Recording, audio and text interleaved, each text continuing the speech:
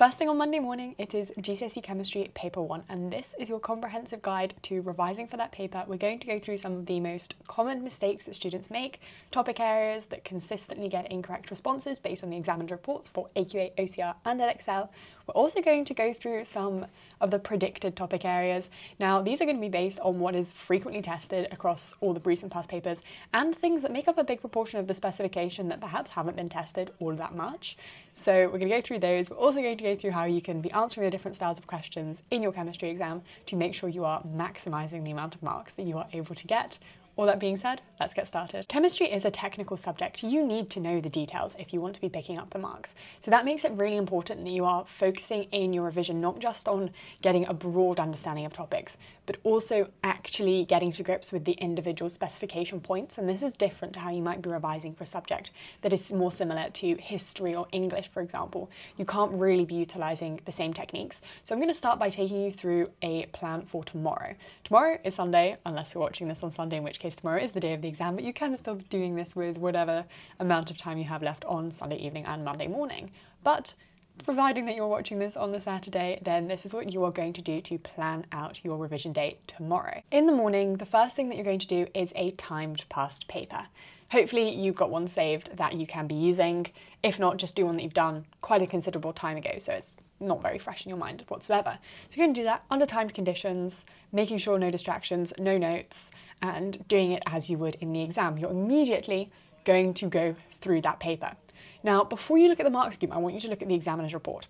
Why do I say this? Because a lot of people, when I say, oh, look at the examiner's report, will sort of glance over it, won't really take it into account. If you look at it before the mark scheme, you're going to have more energy, more effort, more focus on that examiner's report, because I really want you to get into your head that those reports basically tell you this is what you need to be doing. So you're going to read that first, then you're going to go through and mark your questions. You'll probably, having read it, already have a good idea of what you got correct and what you got incorrect. And for all of those questions that you got incorrect, I want you to log down why that mistake was made on a separate sheet of paper. And once you've done that for all of the questions that you got incorrect, I then want you to go back and redo those incorrect questions fully without looking at the mark scheme, but just obviously go back and check that your second time around you did get it right. If you were still getting something wrong that second time around, that shows you that you really need to go back and review whatever topic that particular question was on, because you cannot be having that. Then in the afternoon, what I want you to do is, I'm about to take you through a bunch of common mistakes, and as I'm doing that, you'll probably think, oh, do you know what, I haven't revised this area as much, or oh, I don't think I know that particular area, let me look at it. Once you've identified those areas, in your afternoon, you're going to begin with information. The best way I find to do this for chemistry is to watch a video, because there are just so many videos out there.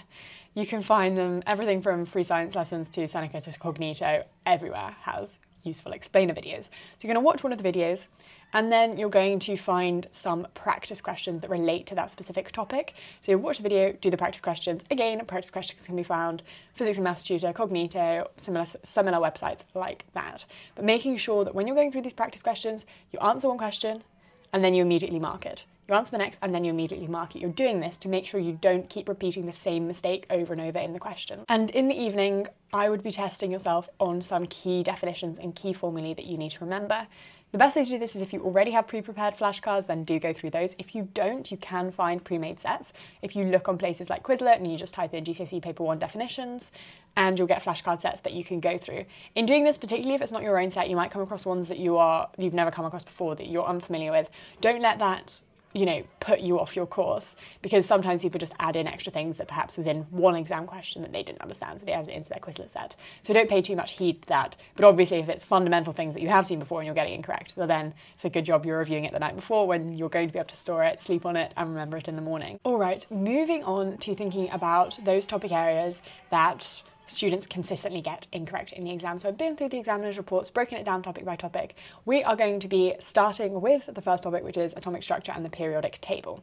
Now, common mistakes that examiners consistently point out with this are confusing the atomic number and the mass number, remember which is which, and forgetting that the group number is the number of outer electrons. Now, these are two sort of very small areas of the specification, but they often underpin the first section of a much longer question. So if you get it incorrect, you're going to be repeating that same mistake over and over in the question, if that makes sense, which can severely cap your marks. So make sure you know those things. You're revising subatomic particles, isotopes, relative atomic mass, you know your electronic configuration, and you also know trends in the periodic table. Also on that is there's often a little bit of a question on Mendeleev's decision to lay out the periodic table in the way that he did. Make sure you are able to explain that. If you're finding that difficult, just look it up. There are past paper questions on that, and just sort of memorize what the mark scheme tells you to do. Moving on to the next topic, bonding structure properties of matter. It is super, super important that you fully understand the differences between ionic, covalent and metallic bonding, that when you are drawing dot cross diagrams, they are really super clear, because if you're making scribbles and crossing things out, that looks like a cross in the dot cross diagram. So you need to practice that, make sure that they are okay. If you do one in the exam, you realise it is incorrect, put a line through the entire thing and draw it again. You just don't want to be leaving anything up to chance in that regard. Also, be really specific in the types of wording that you do. So one thing that examiners' reports consistently point out is that students will say molecules instead of giant lattice for ionic structures. And it's things like that that you'll think you answered it correctly, but because you didn't use the key terminology, you won't be picking up the marks. Now for quantitative chemistry, formulae is super important. You need to be knowing your moles equals mass divided by mR equation. That is going to indefinitely come up. And as you're answering calculations, always show every single step of your working. This is the same for maths and it applies in chemistry. You're only going to get error carried forward if you show every single step. So write it all down, and that will, show the examiner that actually perhaps you were halfway there. But if you just put the answer, then you wouldn't have got any marks. So that is really super important. You also, within this topic, should really understand limiting reagents. That comes up all of the time. And I remember I really struggled with that, but you can find very, very good explainer videos online. They don't even have to be, with topics like this, they don't have to necessarily be just for GCSE chemistry. Sometimes getting one that is slightly more advanced can just help you understand it, because it gives you a little bit more of that underlying logic that then helps that concept stick in your brain. Now for chemical changes, there is quite the list that examiners have consistently reported students getting wrong. So we've got not recording the reactivity series correctly. If you need to use little I can never say this word, mnemonics, then make sure you're using that. But otherwise, just do try and remember this, because this is going to come up. If it's the kind of thing that you think, oh, I'm just going to forget, look at it literally right before you go into the exam, remember it, and then write it down on your exam paper as soon as you can, so that if you do need to refer to it, you've got it right there. Also in this electrolysis, students will always get the products at the different electrodes wrong. Make sure you know your anode, your cathode, and you know the different products that are going to be made at each of them. You're not getting it confused. And also, students consistently have confusion between displacement reactions and reactions with acid. So go back, take a look at that. Lastly, energy changes. Fundamentally, remember, exothermic reactions give out heat, endothermic reactions take heat in, and that underpins a lot of things, but too many students obviously get that the wrong way around, which is really easily done, but you've just got to remember that.